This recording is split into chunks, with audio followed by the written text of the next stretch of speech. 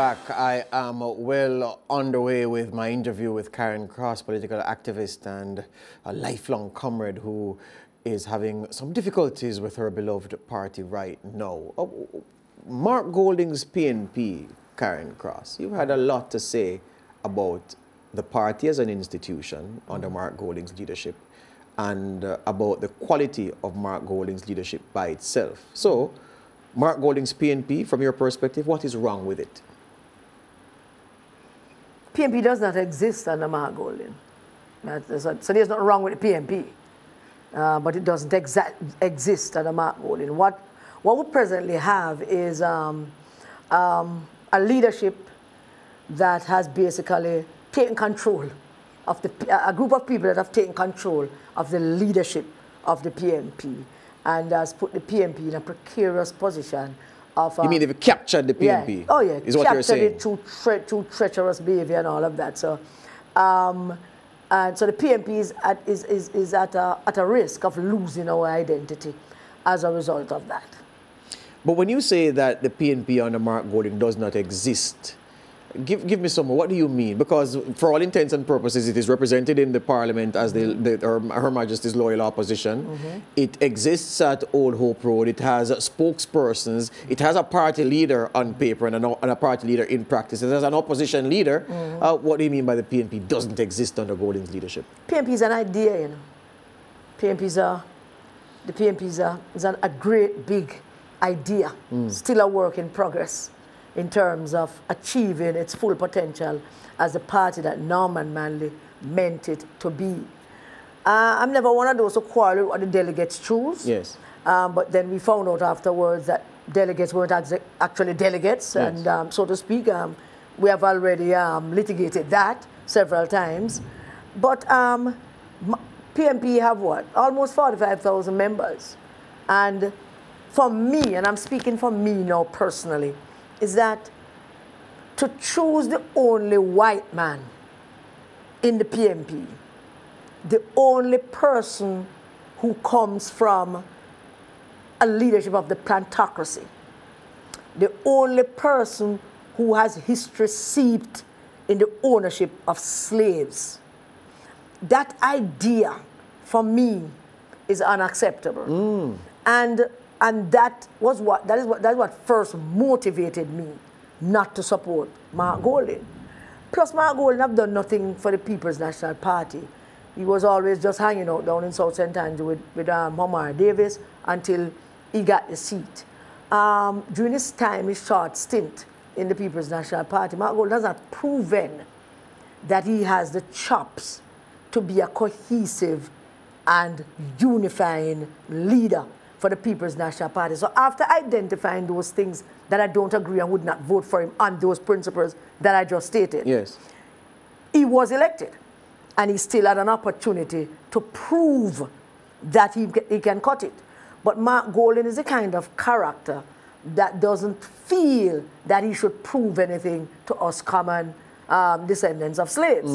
And he is comfortable in that little balloon that he is, and he feels that there's no need to reach out to anybody. And I tell you that against the background that every conversation that I have had with him about anything to do with moving forward and unifying the PNP, to include people that did not support him and does not still support him and do not like him, his singular response is always, but they didn't support me. Oh? Yes, that's a singular response. Still holding on to he still holds on to that. That's his singular thing. And I give you an example. After the race for chairman and general secretary, during the race for chairman and general secretary, I made a pitch to him. I said to him, don't be afraid of Paulwell. Paulwell is a party man. And I pointed out to him that Paulwell came into the party as a loyal soldier and supporter to P.J. Patterson. It was P.J. who brought in Tilly Paulwell. And after P.J. left, Paulwell became like chief police guard for Portia. Yes. He was her closest advisor and closest friend. Yes. And when Portia left, he became chief supporter of Peter Phillips. Yes. So he's a party man. Yes. He supports his leader. Yes, man. He supports the leader. He supports his party. He transcends any kind of personal thing. So I was making the point to Mark Golding that you can trust Paul because he will do what is necessary and what is right for the party first, and he will support his leader. Yes. But then I went further to make the point that Paul is also the kind of person that have political capital throughout all factions of the PNP. He will be good for you. He'll be able to bring the factions together for you if you send him out on that mission. And he went back to his original thing, you know. He didn't support me. He supported Lisa. And you believe this is a fatal flaw? Yeah, it is. But if we examine the fundamentals of why you're not a Mark Golding fan, Karen, Mark Golding's antecedents, as you've outlined, they are not reflected in his politics, an observer would suggest. And they'd say that there's been nothing about Mark Golding's behavior since he came to the front line of the PNP and of the party's mission as a senator, then as a minister, and now as party leader. There's nothing about him since that time. There has been nothing about him since that time which smacks of a man carrying himself like he's a member of the plantocracy. For all intents and purposes, people accept Mark Golding as a nice man. There's no question about his intellectual ability. Yes, there's no question about his decency as a human being. So some people will hear you say, well, will hear what you say and say, well, it seems as if Karen is inventing some things to disqualify Mark Golding as a person she can connect with on a reasonable level.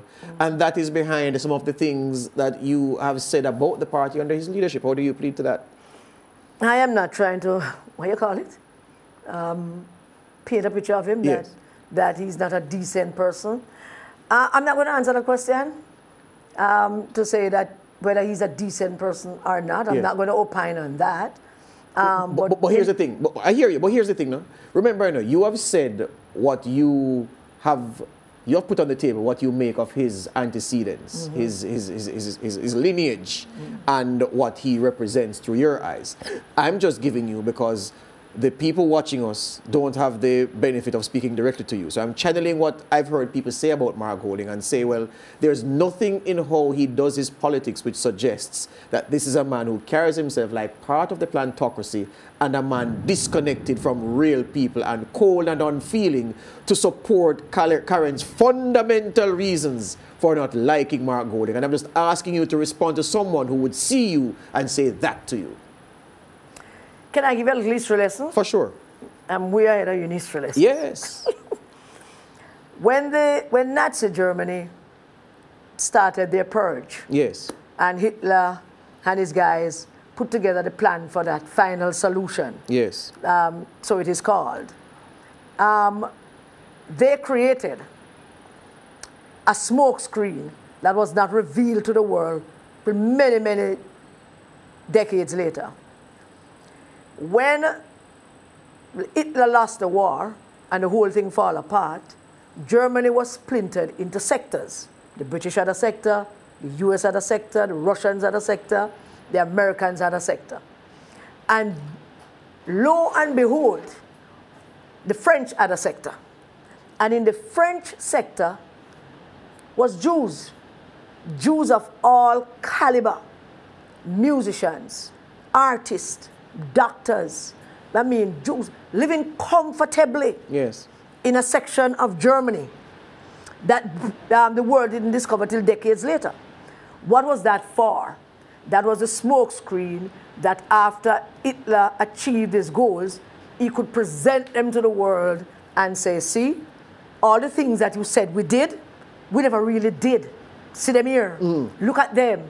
Look at their hospitals. Look at their schools. Tight into Mark Golding for me now. Of course. Tight into Mark Golding for me now. Mark Golding is that kind of guy who gives you something else. Wants to be a part of the crew with the dancing and the excitement. But sometimes people also do things to try to escape their antecedents, so to speak. I would have to spend much time to just going over it and litigate it over and over again. Mark came from his ancestry are slave owners. He came from England, and he is, by all definition, the last of the heirs of the plantocracy, and Mark is not a man that loves poor people. But hold on, Karen. But hold on. So do you realize, though, that based on how you have mapped Mark Golding's lineage through your eyes, you, from the start, have failed and are failing to even give him a chance to connect with you on the level that you would have connected with previous leaders of the PNP? Is that fair to the opposition leader, the PNP president? So let me ask you a question. Yes. If you're the head of an organization, say there's like a crew here in the studio. Yes. And them started talking crap about you. Yes. What would you do? Well, it depends. Are they talking crap about me from a fundamental perspective? In other words, doesn't matter what perspective. It does, because no, it doesn't. Wait, no, let me tell you how. Let me tell you how. People will say, and I'm putting it back to Mark Golding with the example that you've drawn for in mind. People say, look, we could accept Karen Cross being cross with Mark Golding if it is that by virtue of Mark Golding's actions, she has seen it fit to write him off because of things that she has seen. But we don't get to that yet. But hold on. We don't get to that yet. No, but we don't get to that yet. But I'm saying, so people, right.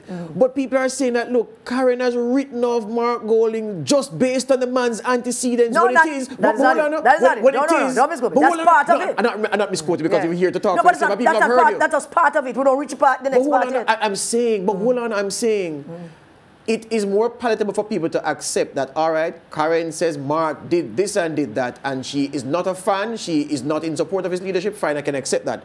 But they're saying it's problematic for them because they're saying, but Mark doesn't have anything to do with how he was born. He doesn't have anything to do with that. And Mark doesn't carry himself like a member of the plantocracy. He's a nice, decent man, play dominoes in South St. Andrew. He don't mean much, but I'm saying he doesn't insulate or separate himself, and I can't accept her saying. So here's the importance of what I've said, Karen. Yeah. They will say that, look, she's looking for a reason to justify her dislike for the party leader and building a straw case on antecedents and ancestry when Mark had nothing to do with any of those things. But having succeeded at gaining the leadership of the People's National Party, in spite of what I have stated and how I feel about him in that respect. Yes. I just gave you an example of his response when I suggested to him that he should not be afraid of Paul Well. Yes. I give you another example because I'm telling you some of the reasons why he doesn't fit the profile. Yes. He doesn't fit the profile of a PNP leader. Yes. When Raymond Price lost to Dayton Campbell, yes, I phoned him again. And I said, you mean the Gen Sec race? Yes. Yes. I phoned Mark again. I said to him, listen, Raymond didn't lose by that much. Raymond is a good guy. He's a good spokesperson to have around. Don't throw him out and leave him in the wind to twist. Find something to do. Include him into something. I'm not talking about me, you know. Yes. I'm talking about helping him to show that he wants to bridge the divide and he wants to unite the party. I'm giving him ideas, suggestions. So I said to him, don't throw out Raymond. Help him, give him something to do. And I gave him the classic example of Michael Manley.